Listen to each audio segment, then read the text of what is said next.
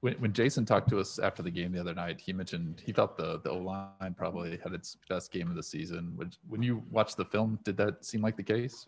Yeah, I think all around we had our best game up front, and I think it showed production wise. I think there's gaining some confidence there. I think Earl Bostic put together another real good performance. I think Bryce Cabledew is getting more, for a young player, as well as Michael Ford. You got two freshmen playing over there that get better each and every week when they're seeing things, and we need them too. And so we keep progressing, but I would have to agree with that. Are there specific areas where you see them really making progress? Again, just mentally of understanding, I thought we protected better, I think there, but I think our physicality and things in communication and some of the breakdowns were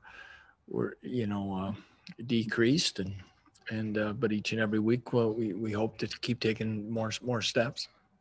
I guess you guys are 4 games in now. Defensively, are you maybe not where you were expecting to be at this point in the season? Or? I couldn't tell you what I was really expecting. There's so many unknowns, it really is. And where we're at versus at, do I wish we were playing better? Yes. I think we have flashes. I correct me if I think I said it after the game, but did we have 4 third down stops in a row or something in the second quarter? Something of that nature where we were getting stops. But right now our third and fourth down, percentages and conversions are on, looking what we do versus our opponents are not anywhere close to where we want them or need them to be.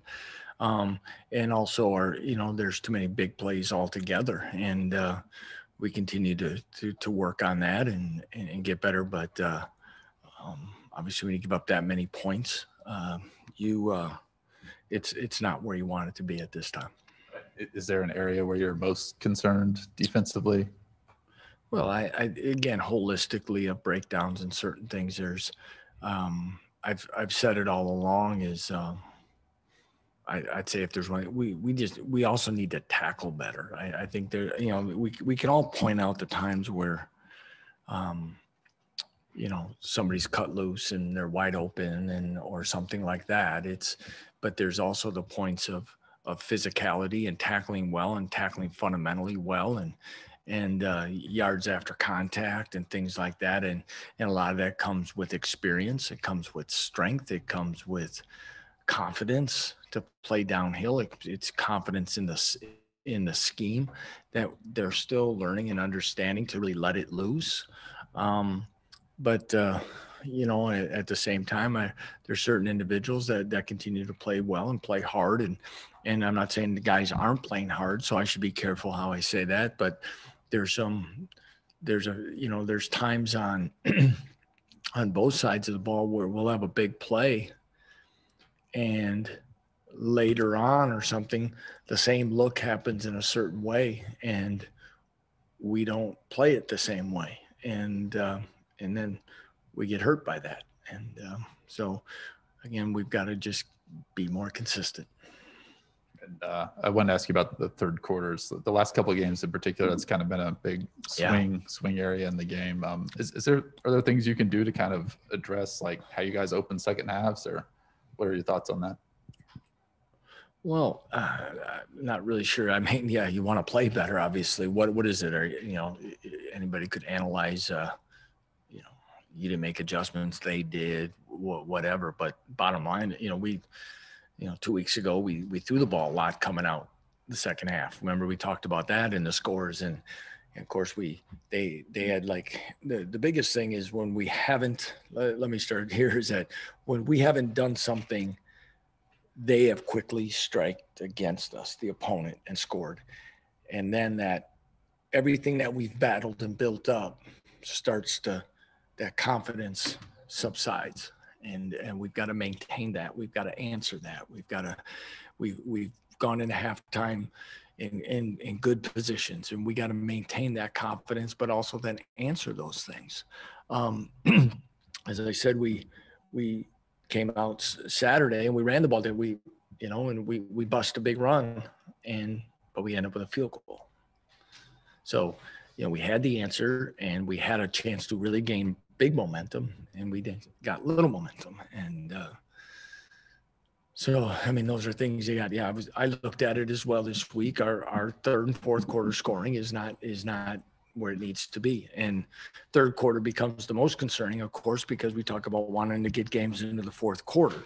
And then you go into confidence, youth, all the other things that could wear you down in the fourth quarter. Whereas if we get games there, I believe our guys are,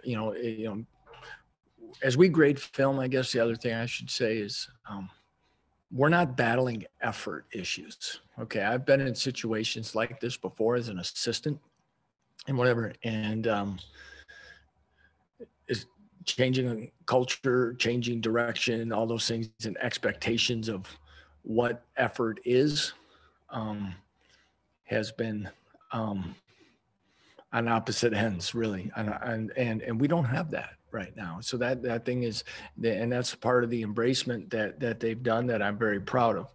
Now it's showing some of these things up and answering things and being more consistent. And one of the things I alluded to about assignments and things was part of that on both sides, whether it be playing quarterback run or whether it be blocking most dangerous, blocking assignments on the perimeter, little things like that maybe aren't even noticed as well exactly who and what, because they've done it before. So we continue to work to get better at that. How would you evaluate how you all have done getting after the quarterback through 4 games defensively? Not where I want it to be. I think, again, a lot of factors go into getting after the quarterback, whether you're just winning one-on-one battles, or if you're going to bring pressure. And you're bringing pressure, you're putting pressure on other guys as well if you don't get there. And that's part of our thing. And I think if there's one that I think we're getting better at is our second level players are getting a little more confident in blitzing and blitz tracks and trying to get there. And that's those are things that we've got to continue to work on. But yeah, we've got to do a better job getting to the quarterback, and then when we're there, making the play. Is that, and just learning a new system, it's going to be harder to get some of that early. So it might come on late, or just winning those one-on-one battles. It kind of goes to the individual, but probably playing in the defense does have some things and technique, and understanding that, especially in pressure situations, and those are hard to simulate in practice because you're not going live, and to have confidence and staying disciplined in your blitz gap, and pitchers change as they move and the ball snapped, and a lot of different things. And I anticipate it getting better here as we move through the month of October. Did you ask about the kick catch interference call in the third quarter? Is that something you asked about, or did you let that? I asked about a lot, as you know, but you liked that bet, didn't you? Yeah, they were trying to gather the information from everybody's view, what they look at, and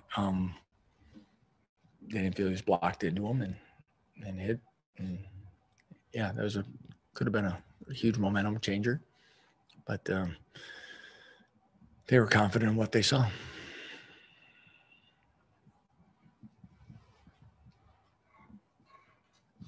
Lance, how well do you know Matt Campbell? Decently, we were 1 year together in the MAC. We did not play them. So,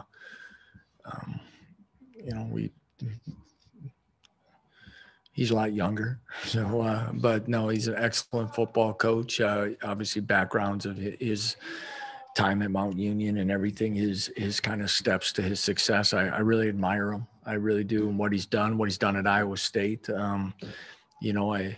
I don't, I think I said it through the early days of being here that, that's a program that, as we go up there to battle an excellent football team, a top 10 team in the country, a team that people are talking about being in the playoffs this year, and doing that is a huge measuring stick for us.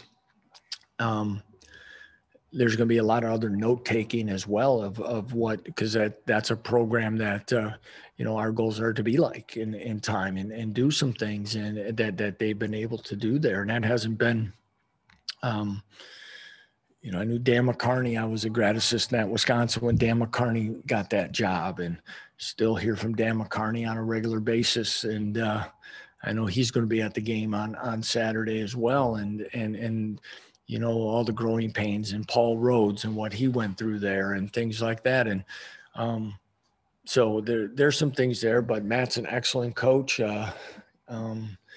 Well respected and rightfully so in all facets of college football by his peers, by you, in the media and everything. And he does it, and he's really built himself a nice program there. Yeah, I asked you about the 7 yards per play after the game, but now that you've watched film, what did you see? What are some of the progressions you've seen from your offense? Well, again, I think we've come more confident. We're taking a few more shots, but obviously we've found a few ways to use some of our weapons. And I think, to me, when you think of it,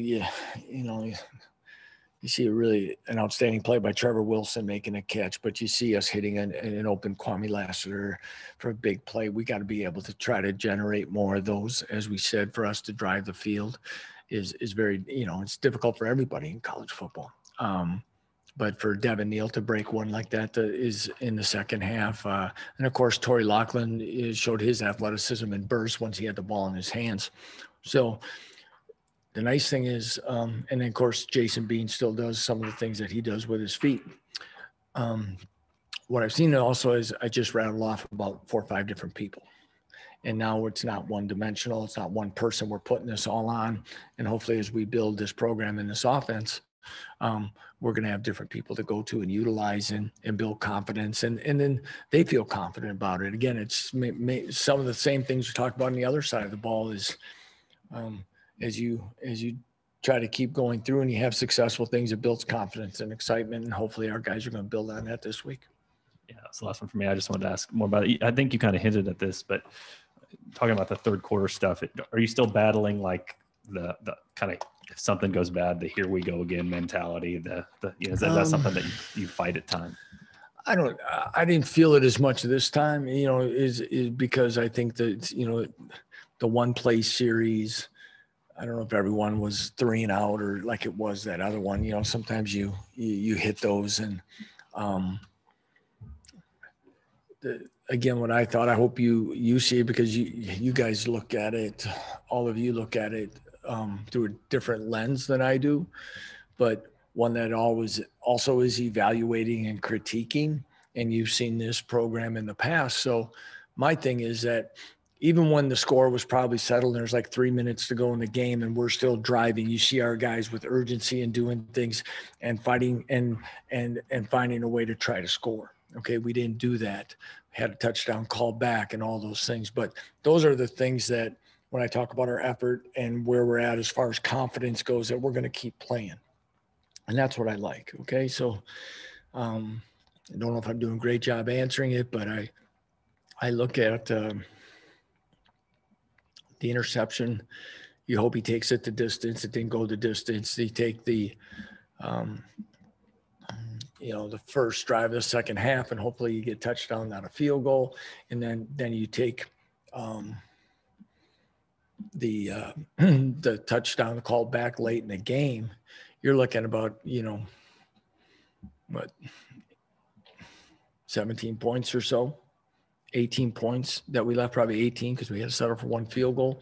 I mean, we're now doesn't mean, again, the moral victory thing, but then all of a sudden now we're even 30 points for where we're at to being in the mid 40s scoring and things like that. I think, again, because we're talking a lot about our confidence and where we're going. So those are things that we continue to address as well. And as we've modified a few things in practice, nothing major, but I see our guys responding to it. I think are going to help carry us in all these ways.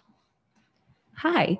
So what are you doing? You mentioned that you want to tackle better. So what are you doing to help your team do that or kind of get the team ready for Iowa State? Yeah, when as we've said before in previous weeks, getting better at tackling in the middle of the season or whatever in limited structure is a balancing act, but it's worked on daily when we're in shoulder pads of tackling fundamentals, working on angles, working on getting off blocks, pursuit angles, anything that we can talk about that we have to get better at. We have to use our hands better. We start every practice with hand placement drills on both sides of the ball, all those things. And we've tried to add in a few more and add maybe a second component. We've added more periods of wrapping up versus maybe just tagging off. But it's again, when you get to this part of the season, you have to balance it and keeping your players as fresh and healthy as possible when you're young, inexperienced, and not deep in some certain positions.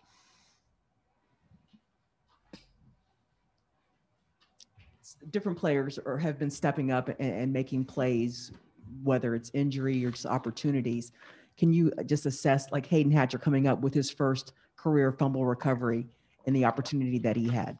Yeah, I think we talked about Hayden after the first game of the year when he said we were going to get the job done against South Dakota late in the game there.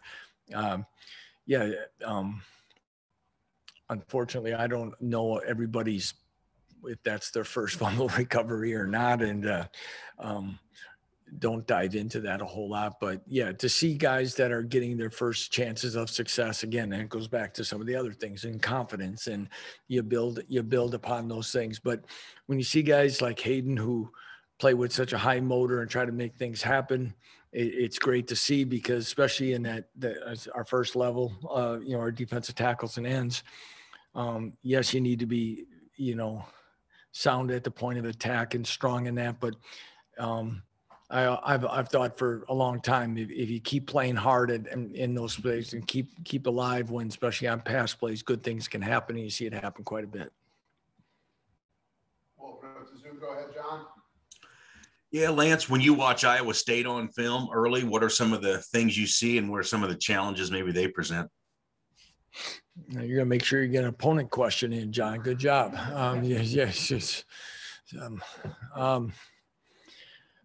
Yeah, an excellent football team. Didn't get off to the start they want. You look at every year they play Northern Iowa. I mean, that's Northern Iowa's, bowl game, so to speak, Super Bowl, whatever you want to say. Northern Iowa always gets up for that game, and they know that. And then of course the in-state rival game, and then of course we saw firsthand how that Baylor's a much improved and a physical but yet athletic team with a lot of speed. So you have a veteran team, and I think that's one of the things that I think I've said almost every week, it seems. But when you look at the amount of seniors that we have, and then they have that many super seniors or whatever on one side of the ball, and really on both sides, they've got as many as we have total. And so you have a lot of players that, kind of going back off the confidence things, highly successful, all conference, all American, won a lot of big games in a lot of big venues and situations for them. And that's what's been able to propel that program the way it is. You have a 4-year starting quarterback, an All-American running back, 2 big tight ends that they motion and shift. They do a lot of things that make you adjust and think before the snap. Same thing defensively. They do a great job fundamentally to execute their scheme, to try to contain you and do what they want you to do on a regular basis, and be a big challenge. And like I said earlier, one that I'm anxious for us to see another measuring stick of where we're at. And then one last one. I know everybody's going to benefit from it, but maybe talk about it. You getting the extra scholarships that the NCAA is going to give with transfers, and just maybe helping out, as this whole portal thing goes on. Yeah, I think as we've looked at everything with the portal and the changing of rosters, I commend the people that are making those decisions, because roster imbalance at positions, your scholarship counts, trying to balance how you're going to continue to recruit high school players, and yet at the same time, keep, because of the differences of calendars between signing dates and guys that can leave programs. I mean, it's been 4 games, and if you see it every day, we have somebody that's always looking. And I tell you, the last 72 hours have been the longest list in a long time. And so that's going to help. As I know, John, whatever, probably even better than myself, the scholarship numbers and dilemmas that we've gone through. I don't know if it's totally going to rectify it, but it's going to give some relief for us to address, some of the things that happen. So we'll see where it goes, and hopefully it gets evaluated and adjusted in any way that it needs to. Hey, Coach, what did you make of Torrey Loughlin's performance against Duke? At one point, he had 2 touches and 2 touchdowns. Probably needed more touches. But no, he played well. As you saw, it's similar play we used against Coastal was the first touchdown. That one unfortunately was dropped. We put Torrey in. Now we use him in that situation. You can see some of the things that he does do once he gets the ball in his hands. As everyone knows, he's a quarterback and a receiver, play low running back also in there. And then, about 2 days into camp, he moves back based on injuries and other things. And again, we're continuing finding ways to utilize him. He's still heavily involved in special teams, but I like the percentage ratio, the touchdown ratio to touches. So we've got to make sure we continue to find ways to use him and, use him and Devin, him and Amari on the field at the same time as well. What can be some of those interesting ways to get him the ball? Well, if I told you, then it wouldn't be like, I kind of want to use those to our advantage, but I don't know if there's anything really highly secret though. I mean, we just got to find the runs that are most conducive to him. I think it goes back to one of the earlier questions about the play of our offensive line and confidence and part of that confidence is getting our backs to run confidently, making a decision and running north and south and not as much lateral as maybe we did early. And that becomes with uncertainty and cloudiness of where an opening is. And sometimes you got to make your own openings. And I think our guys are doing a better job of that. All right. And last one from me. Do you have a good Torrey Loughlin story that maybe shows what type of guy he is? Oh, geez, I don't know if I've been around long enough to have a good story about him. I'm looking at Brian Haney because he knows how boring I am. So a good story for me is like a good story from a head coach's perspective is a young man who'll do anything that's asked of him to help the football team, and he's never batted an eye about, oh, now you're going to go to this room or we're going to use you in this role. I think that's one.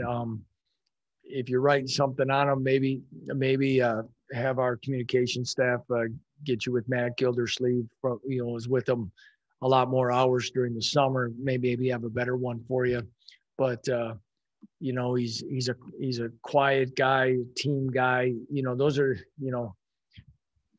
so athletic and he's got a great frame. He's got strength, and to me, you can't have enough of those guys in your program. And the great thing, I guess I'll just add this as I'm not really answering the first question is, sometimes, you take a guys that, and we have a few in our program. I inherited quite a few in the last program. You take the quarterback, quarterback could be the best athlete on a high school team. And sometimes you want to take them and you convert them. Well, a lot of times when you ask them to make the conversion to running back, receiver, defensive back, outside linebacker, tight end, defensive end, whatever that may be, a lot of times it doesn't work because it's a different game to him. And the thing I really like about Torrey is that he's really taken this role that's developing for him, and he's embracing it and he's getting better at it each and every day. Thank you, Coach. Thank you.